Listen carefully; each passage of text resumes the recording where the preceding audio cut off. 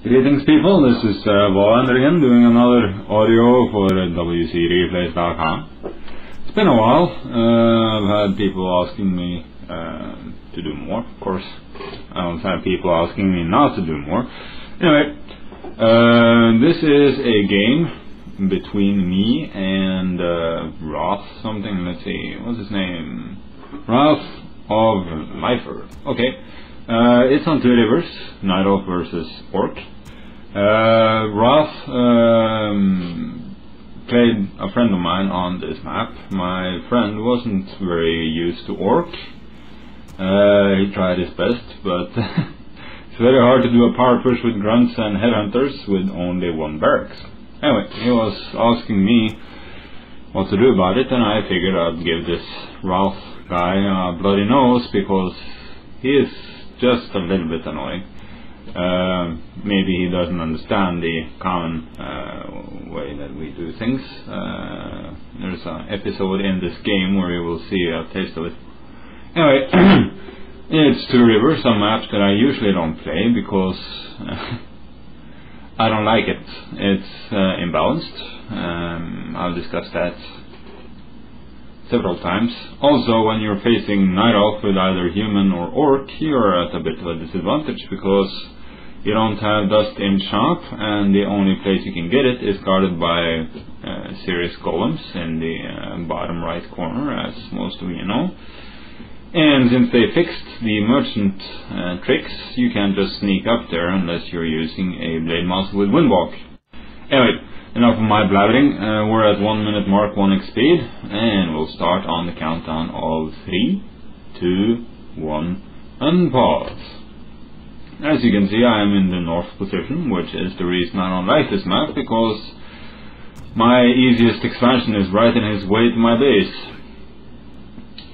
In order to get out of the way expansion, I have to take on red creeps, and you don't do that unless you have a serious army, in which case you should have expanded a long time ago. Anyway, while the south position and the expansion is out of the way, if the enemy wants to hit it, he either has to go by your base or go the long way around, and it's also a lot more easier to defend in that case. Anyway, unfortunately, he's not going a Demon Hunter, he's going a Keeper of the Grove, but I'm going my Blademaster because I know this player is good and I expected a Demon Hunter. The Blademaster can pretty much laugh at the Demon Hunter because critical strike doesn't take any mana. So we now have Blademaster versus a Keeper of the Grove. He's going to go with Huntresses first, which is his normal build. He tends to use the same thing in every game.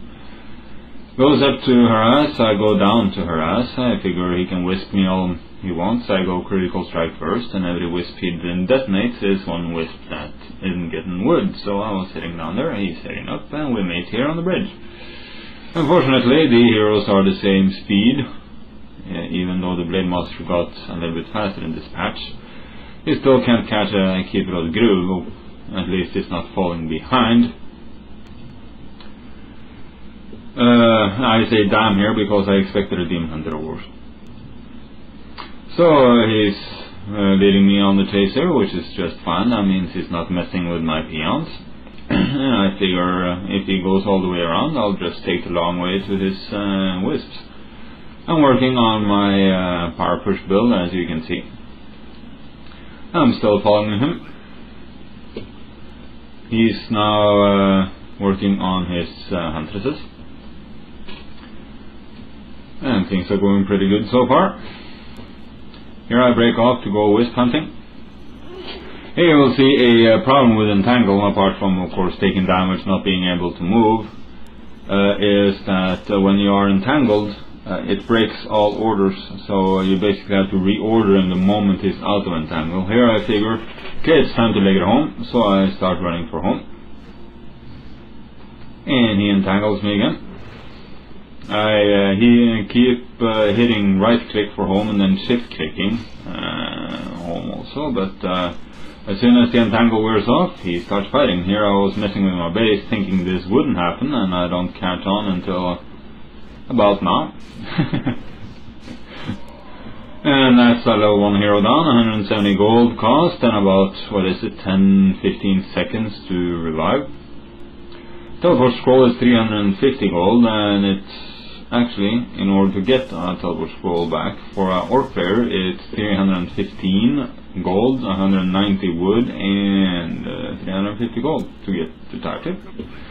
Not to mention 45 minutes for the upgrade, so letting a level 1 orc hero die is a lot cheaper and faster. Because when you're running without the teleport scroll, you're going to need it. You get caught, you get killed, you get your entire army lost, and it's easier to lose a level 1 orc hero. Here I explain my problem with the entangle. He's now creeping. Get my hero back out. I have the Powerpush build all ready to go. I put my grunts up here by the mine because since I was running with a solo hero harassment, I didn't want him coming up there and starting entangling shit. And that way I have my grunts ready to defend if I need to. Didn't expect to keep it at the Grove, but that's fine. So we're into our creeping ourselves. I move my grunt back earlier now because if you start moving them when they're red, you're going to get attacked, and that red grunt is going to get entangled. It never fails. You can pretty much bank on it. If you creep a unit to red, it's pretty much dead. So let's not do that, shall we? He's also now creeping, and I'm taking out, or getting ready to take out the expansion creeps. Not that I can expand without defending it every 5 minutes when he comes up to mess with my base. The only way I've found to do this is to do a very aggressive play and stay on his side of the river, but the problem is sooner or later you get pushed back, and if he's chasing you, he has superior forces, and he can pretty much do whatever he wants with the yard expansion. He's now coming up north to mess with me. I'm taking out this expansion and get some serious candy here. Potion of greater healing and gauntlets of ogre strength gives me more health. What is it? It's 25 hit points per point of strength, and that's 75 more hit points. He's clearing out my creep, which is the reason I didn't find it earlier. I find it later. Heal up my units. Get ready to strike. He has wisps all over the map, which is a pretty good idea. When you reach Tier 2 and using Huntresses, you can use Sentinels also. But with wisps, you can detonate on the hero if you're fast enough and you catch it in time. So it's pretty good scouting, and of course they get wood everywhere. He attacks me. Why he goes for barracks, it's beyond me, because it's not like he's going to do anything. I start focusing down. He runs with vastly superior forces here. If he had taken out my headhunters, he could have played around with my grunts afterwards. But most Night Elf players that I have met tend to be that way. They get 1 Huntress or 2 Huntresses wounded by my headhunters and figure, oh crap, I can't win this, and then they run. Where they could just micro out the wounded headhunters and finish up what I have and finish me, basically. Anyway, he didn't, so that's his fault. I'm making more units. I see this wisp here. He's using a stone, as obviously you can see, because he wants some juice in his moon walls. Can't get salves, and rejuvenation is Tier 2, and it's not as efficient as regular salves or healing scrolls, so they are pretty much stuck with their moon walls. They seem so overpowered when you're busting into their base and their units won't die, but once you have sucked the wells dry the first time, it's going to take ages before they're ready again. So if you just keep aggressive and make them use his wells, you can pretty much do whatever you want. Just run away and heal and come back and do it again, and even though you're paying a little bit of gold for salves, you're going to win out on the deal. He's using the Force of Nature, which is very efficient. He uses it very good in this game. If you cast it in the back line where I have my headhunters, I have enemies on both sides, and it's a mess. As you can see here, it's doing it again. So I decided that it's better to go for those first, because otherwise I'm going to lose my main weapon against Huntresses. And I refocus my forces, try to get my headhunters in the back. Unfortunately, I'm being a little bit stupid, like I always am. My macroing could use some improvements. He isn't doing the best either. He's focusing on my grunts, which have 700 hit points, while my headhunters in the back are beating up on his huntresses. For Night Elf players, and those of you who have faced this tactic and not entirely sure on how to deal with it, the easiest way if you want to go mass huntresses, or a lot of huntresses, is basically just take out the headhunters fast, and then the grunts are your little toys. Because mass huntresses will take mass melee without support, and that's why I'm adding so many headhunters. And even though you're taking more damage from the headhunters take more damage from the huntresses too, so either way you win on the deal, because you have more hit points on your huntresses and you can micro easier. The problem with ranged units isn't that grave when you have short range huntresses that's fast. Anyway, so if you want to face the, or if you do face the Powerpush, take the headhunters first. Micro, of course, your units. That makes it a lot easier. Just don't run when you have like 8 huntresses and I have 4 grunts and 4 headhunters, because you know you're just giving me time to get more of what I need. He's getting his Druids of the Cross. He's now at Master rank, using Roar, but that's all he has, and he's not shifting them over to Bears just yet, so he loses one. And I run back, figured it's time to heal up, and reposition my forces. Up to now, I have a pretty good game going. He has higher tech, but he only has 1 unit. Now it's 2, along with his 2 heroes, while I have, 4 headhunters, 6 headhunters, a grunt, and a catapult. So far I have the higher power here. I'm sending a mirror down to see what's going on. Unfortunately, I didn't take it out of the group, so when I move my group in group 1, I send it back, as you can see here. Oops. Also get my Blademaster stuck. That's so nice when you have units fronted to your hero and you're trying to run away, and here comes reinforcements just standing there looking stupid in your way, and you lose more units. But keep an eye on that when you're playing. Or at least I do. Most of you are probably better than me anyway. I get my second hero, and since I hadn't changed my routing on the altar, he was heading down, but I caught him in time. I get Serpent Wards for him, because I know that Wrath likes to go Huntresses, Spears, and Dryads, and Wards do piercing. Plus they have lasting effect, you know, you throw one down and don't worry about it. And I decided to run in with my ranged units first.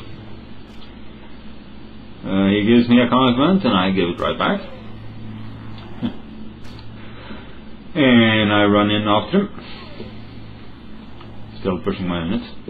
I shift my routing on my barracks a little late. I should have, as soon as you get your second hero when you're using Blademaster with mirror, shift it to your second hero, because they will, even if you use the shift click thing to get back on the hero, it's a mess. Just use your second hero as the target, it's much easier.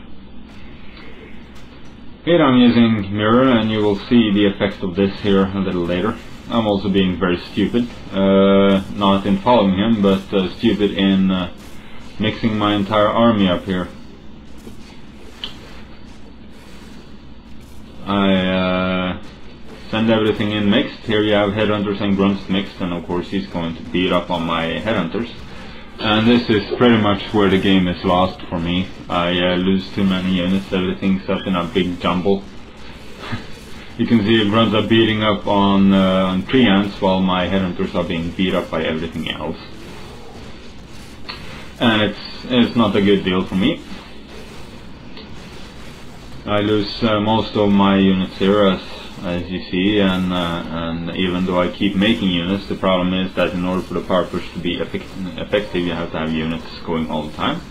Get entangled. I didn't have enough mana, I think, for the mirror image, and thus I get smacked.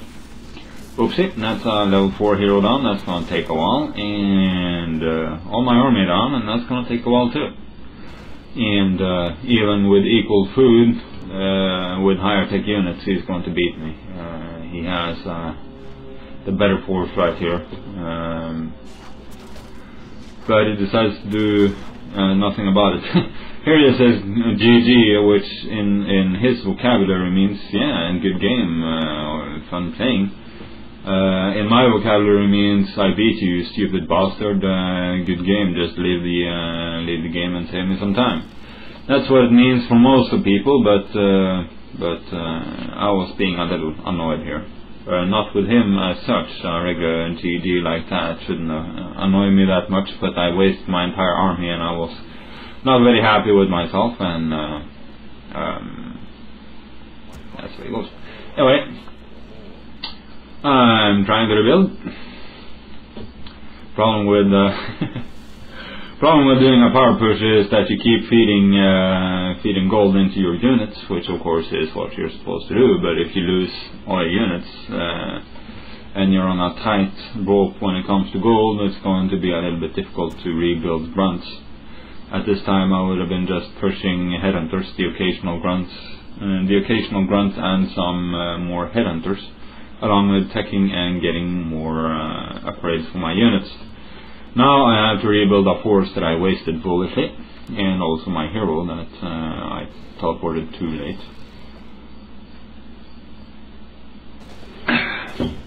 And I'm getting ready to take on these creeps here. But I do see that his wisp is messing around here, and I also know that he knows that I'm right up there, so if he wants to creep jack me, he should run right up. And of course, if I had started creeping there, he would have come up to creep jacking me, but since I'm not, of course, he's not. It goes to show it's Murphy's Law. The place you will see Murphy's Law have the strongest effect is in Warcraft, because if you don't have a teleport scroll, you're going to need it, and if you have it, you can pretty much play an entire game without ever needing it. So it's like that. Better play it safe, which isn't my strongest point. For instance, if people see you go up against heavy creeps or go up to a heavy creep spot, if you creep it, they will jack you. If you don't, they won't. It's pretty much that kind of thing. Okay, I'm getting ready to creep this out here using Spirit Wards, Serpent Wards, and he's also creeping his side, even though he has basically merged the game. He could have wasted me long before this if he had just been more aggressive, but he wasn't, so he didn't. That's a bit of luck for me. Also get a portion of greater mana, which is also a bit of a lucky streak, because the Blademaster does need a lot of mana for his secondary skills, like Mirror Image is 150 mana straight off. I don't use Windwalk all that much, so that's good for me. He is now running a lot of bears and one in druid form for gore and rejuvenation. He's also running master rank druids of Talon, and they will make a big impact here. He did see me getting ready to creep here. I do know that he did, so I expect him to come, and I see him coming here shortly. He's getting his units set up, and I decide, okay, let's boogie in there. So I run in with my Shadowhunter first, which wasn't my main idea, but luckily I get away with it. Found on a ward, and here is a big lag spike by what's its face. You'll see it right here. That's why the sudden talking goes on here. I have my headhunters behind my line. He's using Cyclone on them, which was very smart, because that's what is it? 32 max damage per attack. That doesn't happen, and thus I take a lot more damage than I do regularly. But I push as hard as I can, keeping mirror images and my grunts in front. I lose all my grunts, of course, but I managed to break through here. And I break his advantage, because now his spears are pushed back, and he teleports out. So, time to build more buildings. Actually, at this point of the game, I figured, yeah, I got it. You know, the bad mistake that I made in the beginning pretty much rectified that, and now I got a fighting chance here. Especially since I now have a level 5 Blademaster with level 3 critical strike. And I can take on bears all on itself. And with serious headhunters here, we're looking at something worth working on here. I'm also getting a beastiary up. I figured a couple of ensnares on the bears would keep them away from my headhunters. We go in here, he's using his abolish on the mirrors, which is kind of good because now he knows exactly which one is the right one. I keep getting beat up. I use a healing wave and then another mirror image. It will give me a few seconds respite while he's trying to abolish those that are wrong.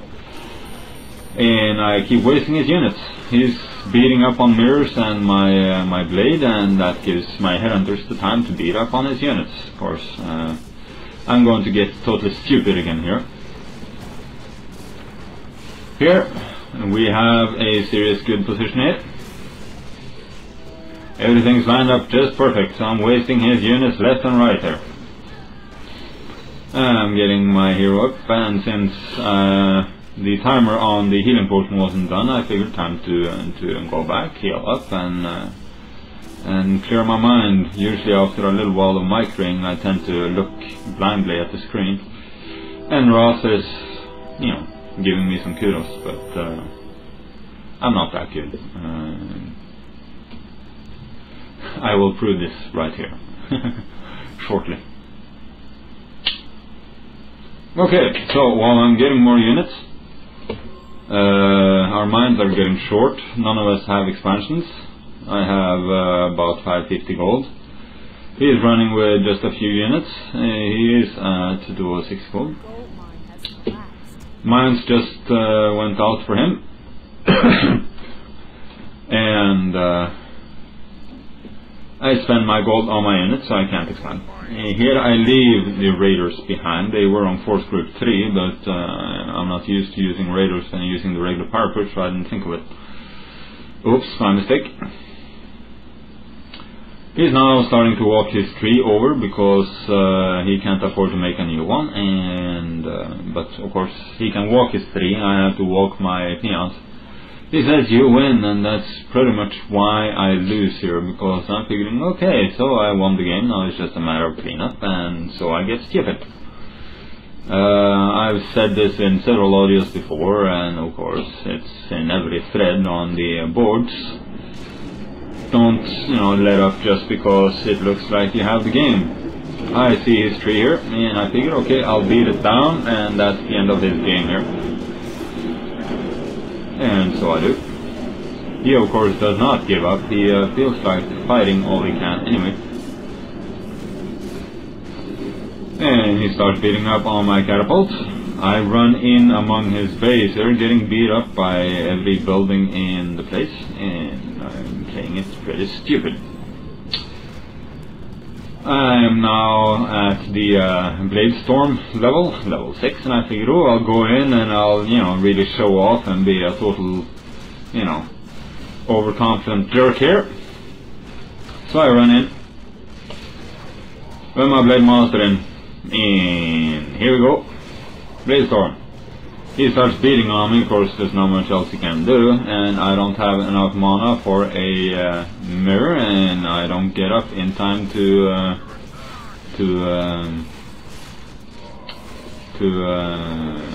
well, I don't think of using healing wave because I kinda got panicky there.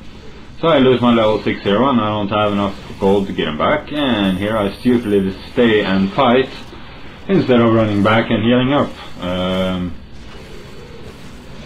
But that's just me. As you can see, my grunts are pretty much red.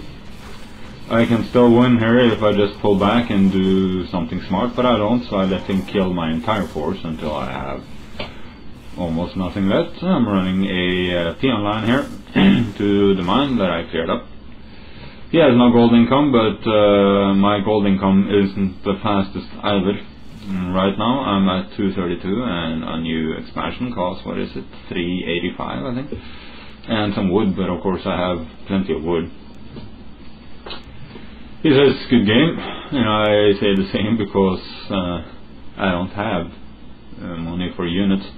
He, however, has 2 heroes. He has Moonwell still functional. And I have this stupid Shadowhunter level 4, which isn't going to do much without support units. I'm still digging wood as fast as I can. Getting gold as fast as I can. Run my raiders in, figuring I can use some pillage, but I get entangled, and since I have them both in the same group, I'm hitting right click so I can get them out when the entangle wears off, and that means that my non-entangled one runs right by the keeper and gets entangled, and that's 2 units down right there. Warden goes up to level 5, whoopsie.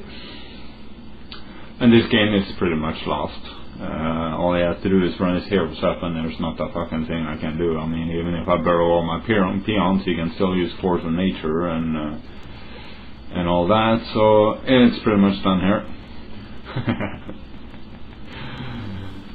Alright, so we can go now to whatever speed you want, because the game is over. All he has to do is pretty much speed up on me, and I'm done.